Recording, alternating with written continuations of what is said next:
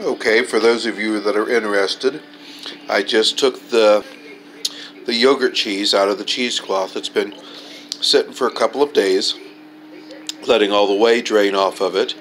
You can save that whey, and the whey is the liquid that comes off of it, and it's literally the proteins off of it, just like you see whey protein in the stores.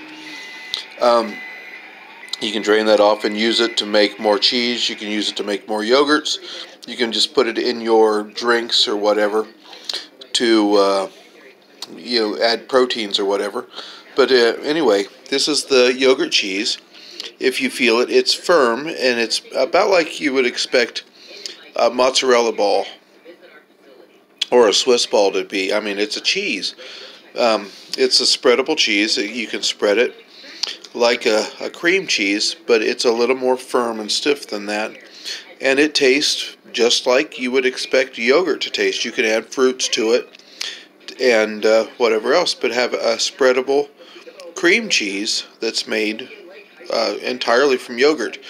Just take yogurt, put it in a cheesecloth or bandana, tie it shut, and let it hang. I usually hang mine off the top of the faucet over a bowl and let the whey drain into it and save that. Or you can just let it run down the sink if you don't have the desire to save it. But there it is. It's absolutely delicious. It's very sweet. It's like eating yogurt that's dry. But anyway, there you go. The easiest cheese you'll ever make.